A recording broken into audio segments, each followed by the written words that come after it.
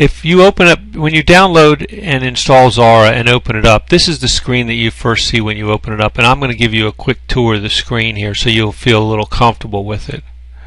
Right now there's just a pull down menu that says File and Help, but if you go over to the right and open the Design Gallery, you can see that there's a section there which allows you to get sample templates. And if you take the sample template, or better yet, take the web template and drag it onto the screen, you'll see that you have the first page of a website here. This is just one style that Xara offers, and while there are many styles, we're going to just use this one to show you the features of Xara. Across the top is a typical pull-down menu, and underneath that is sort of a typical set of icons. These should be familiar to most of you.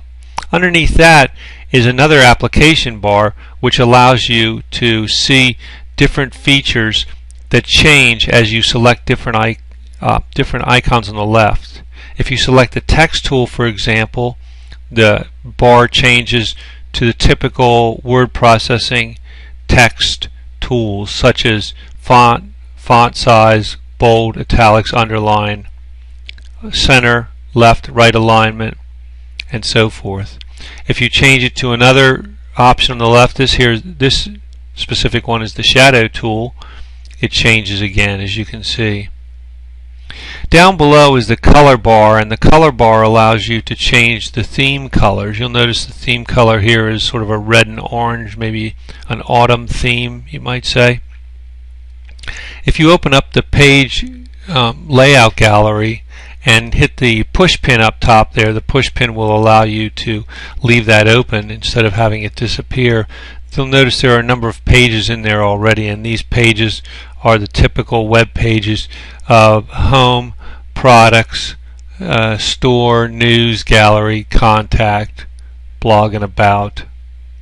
So we have a full set of pages that make up an actual website, and because Xara is so user-friendly, it allows you to make a change on one page in the theme color, for example, and have that change flow through to the other pages, and you'll see that in just a minute.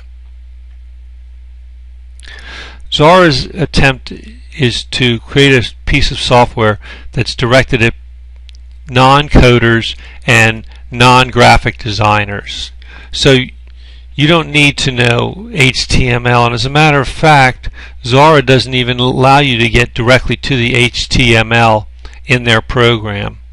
After you've produced a web page, you can of course get to the HTML in the web page that's produced, but Xara's objective is to give you, as they say, a product which allows you to create what you want without having to know HTML. We're changing the palette of color 1 here, and you can see as we drag the slider bar that not only does the top page change, but all the pages on the right hand side that are part of this project change.